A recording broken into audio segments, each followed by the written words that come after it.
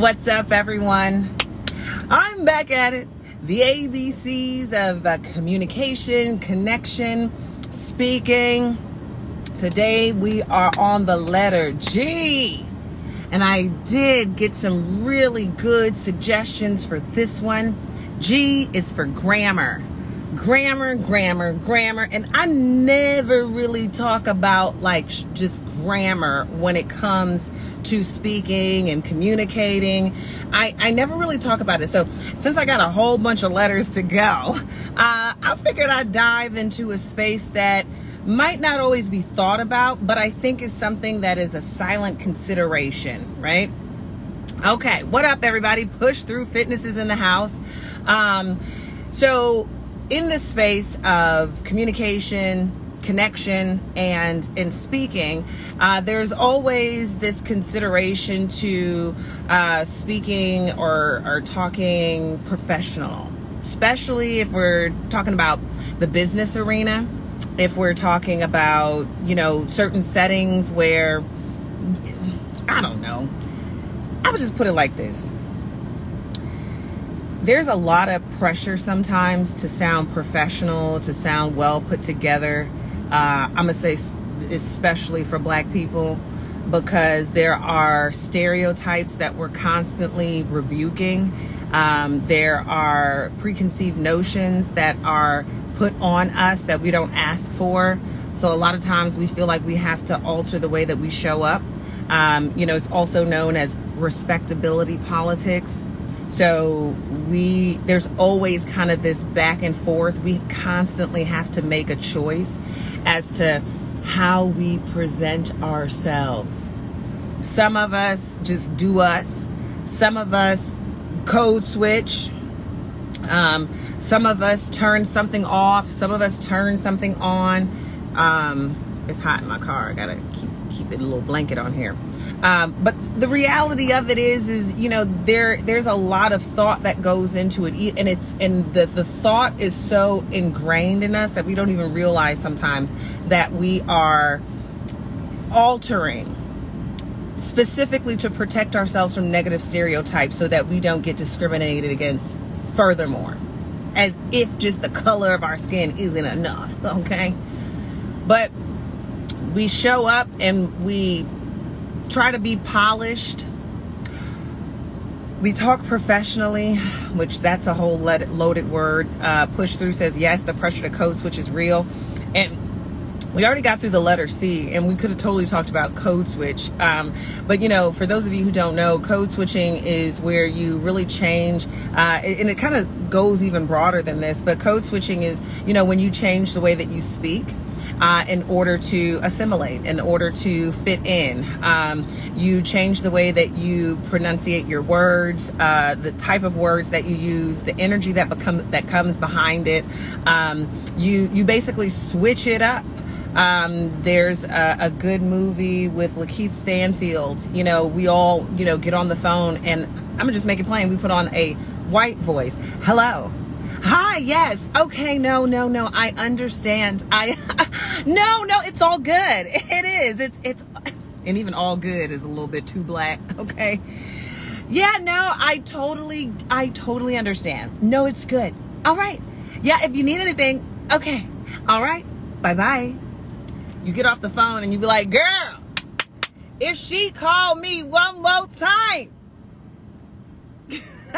So the point I'm trying to make is we change the way that we speak. And I use grammar as kind of that word that connects the word choices that we use. Oh, you know, you say some things and you even say to yourself, oh my gosh, that's not grammatically correct. But when you're speaking, when you're using verbal communication, being grammatically correct, I don't put a whole heck of a lot of value in that. There are some things that you can get away with. I be going to the store. I be showing up. I've been showing up on this live. I ain't going for that. I ain't going for this. I ain't going for that. Like, there are even things that I say all the time that are definitely not grammatically correct. And I'm okay with that. I do try to find some balance because I am an adult. Hi, Mrs. Brand. Oh, Brandy, I was about to say Brand Diary. Girl, I'm just reading all this stuff backwards. Brandy Ray. What up, Robert? Legendary in the house. So in the space of speaking and being grammatically correct in how we communicate, it puts a pressure on us. And it's something that we subtly think about. We perhaps even subconsciously consider when we're showing up in certain spaces. And we turn it off and we turn it on. We want to be polished. We want to be professional. We want to be grammatically correct. But oftentimes that could stifle just our ability to communicate the way that it feels in here. And it's a whole nother filter that we put on ourselves.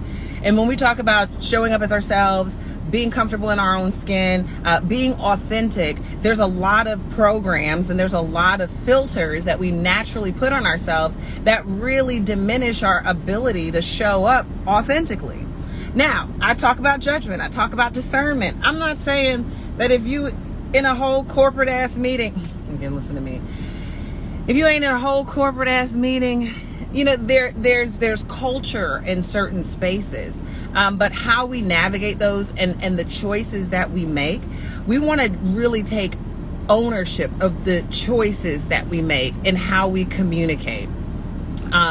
It's deciding that I can, and I also feel empowered by how I decide I want to speak, regardless of whether or not it meets your Queen's English. Is that what they call it? Well, they used to call it that, right? Regardless of whether or not it meets your Queen's English or it's grammatically correct. That autonomy is what makes you feel empowered to be you, which is what makes you feel comfortable being you when you show up in places. I ain't even gonna trip. Sometimes I do be switching it up, but not a whole lot. Not a whole lot. Not a whole lot. I actually use my ability to be not grammatically correct, no, to be grammatically incorrect as a way to build rapport, as a way to give people permission to not be so stiff, buttoned up, tightened up, freaking just like they holding their breath the whole time. Relax. So when I talk about grammar, as this is the ABCs of communication, connection, and speaking, there are opportunities for us to observe and be aware and let go, hey Marisha Pooh, of some of these filters. It has to be a balance. Push Through says, me too. It's an icebreaker strategy and it works. What's good? You know, one thing about my company, Speak House, is we really, one, we want to be bold. One, we want to be authentic to who we are.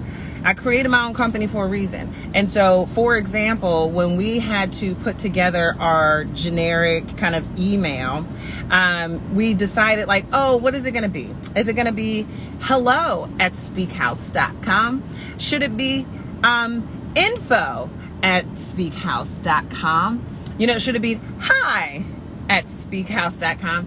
And when I think about how I naturally show up and what I naturally be saying, I usually be like, what's good? What's good, y'all? How y'all feeling? So that is our like generic email. Hey, Saya, I had a whole ass dream about you yesterday. We were like on vacation or something, but we were by a pool because we were like passing out a lot of towels. It was kind of like we had a rental property. Anyways, hey, Saya. But you know, in that space it's what's good at speakhouse.com. That is true to who I am, and I practice what I preach. You know what I mean? So I ain't gonna tell everybody, you know, let go of the grammar, be professional, or don't be professional, and then I go off and I do something that's not authentic to what I'm preaching. So if y'all need to get in contact with us, send us an email at what'sgood@speakhouse.com, and that's SPEAKHAUS, right?